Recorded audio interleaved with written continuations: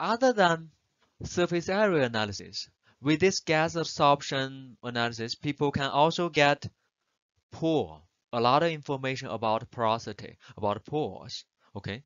And the underlying principle is essentially capillary condensation. We talked about BET, we talked about monolayer to multilayer, from monolayer coverage to multilayer, and see if it's liquid. So capillary condensation inside pores. When multi-layer adsorption happens, initially first layer, monolayer, you increase the pressure, become multi-layer adsorption. Inside pores at below boiling point. We do this at liquid nitrogen, or at the boiling point of the adsorbate. The actual state, read this thing to yourself. The actual state of multi-layer adsorbate, they resemble a liquid.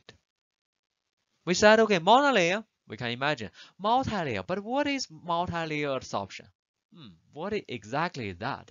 We said, if the temperature is below your melting point, boiling point, the multi-layer coverage on the surface is behaving as if it's like a liquid.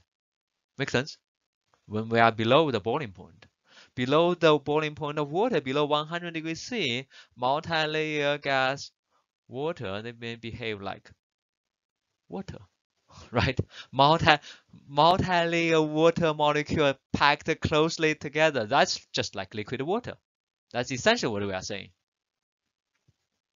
Okay, so we have gas, we have solid, in between is vacuum. Initially, we put some gas, partial coverage, and then we achieve like this. This is what we call monolayer coverage, right? And as we keep increasing the pressure, we would transfer into so-called multi-layer coverage. But essentially what we said is if the temperature is low enough, if the temperature is below the boiling point, this multi-layer packed very dense. We said, remember, we said it's like longer meal, packed one by one, very dense. When they are packed very dense, it's like a liquid. Make sense? That's essentially the physical picture of it. Okay, and then to understand, to mathematically describe this a little bit, people say, okay, make a simple assumption, assume the pores are what shape? Not spherical. We assume they are like a tube, like a cylindrical shape, because that's easier to describe. Constant pore throughout. Because if it all sphere pores, that will be you have a lot of connection, little bit more complex. But for simplicity, let's just assume it's like a cylinder pores with constant radius. Okay. If we define a few terms, P for actual gas pressure, P0 for saturation gas pressure over a planar vapor liquid surface. Gamma for surface tension between what? Between liquid for that adsorbate and the vapor phase. Okay. And VL, the molar volume for the liquid. 1 mole of this liquid, what's the volume? Okay, it's in the unit of meter cube per mole. Theta, contact angle between the liquid and your solid substrate or pore wall, and capillary radius, what's the radius for this tube? Okay, and the relative gas pressure in the capillaries when condensation occurs. When it becomes liquid, it's governed by the Kelvin equation. Relative pressure, take natural log, is 2 times gamma surface tension times molar volume times contact angle cosine term divided by RT of radius. Okay, that's, I guess, physics. We wouldn't go into the detail. Which means at any pressure P smaller than what? Equilibrium, right? Saturation between liquid and the vapor phase. And at a pressure P and temperature T, the capillary condensation would occur in pores with radius R determined by the Kelvin equation. What that means is when the pore size R is very, very small, which means this whole thing would be very, very large, and it's negative, which means P has to be very, very, compared with P0, has to be very, very low, which means as we're getting closer to vacuum, the smaller pores will be filled. Make sense? As R goes towards infinity, the pores getting larger and larger and larger. What does that mean?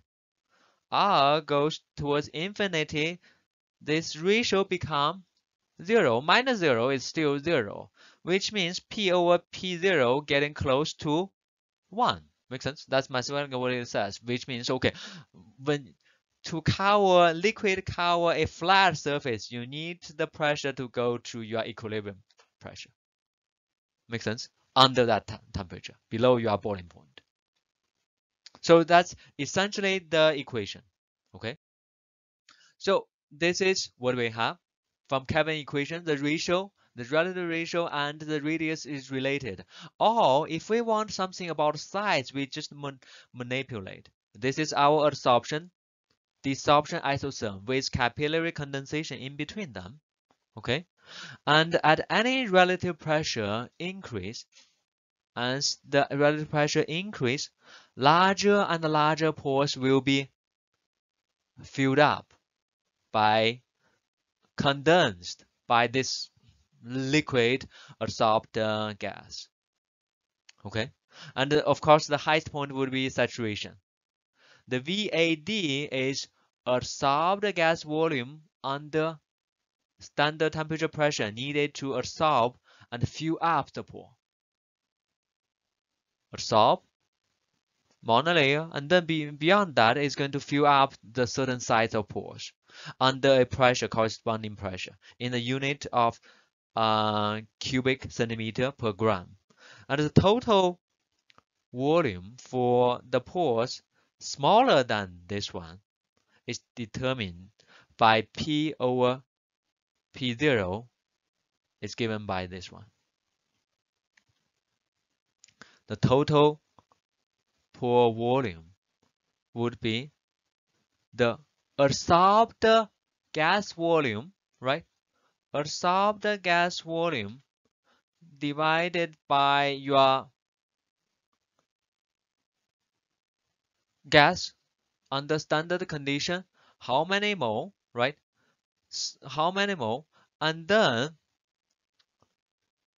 you go from how many mole to how many. This is I think is the molar mass, gram, from the gas to molar to gram of gas. And the things we are talking about, the adsorbate now is in a liquid. It's in a liquid for the pores, right? Within the pore, it's in a liquid.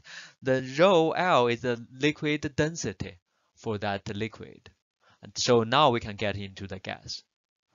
So, sorry, the volume of the pores, total volume of the pores. Okay. So for nitrogen, if we have the molar mass for nitrogen, and then we also have the density for liquid nitrogen, we can have the conversion. The total pore volume, we can calculate it in the unit of centimeter cube per gram. This would give us the pore volume for pores smaller than certain size, which is R. Okay. And the VC is called a cumulative pore volume. VC, cumulative pore volume, is for anything that is smaller than that size R, which corresponds to this ratio.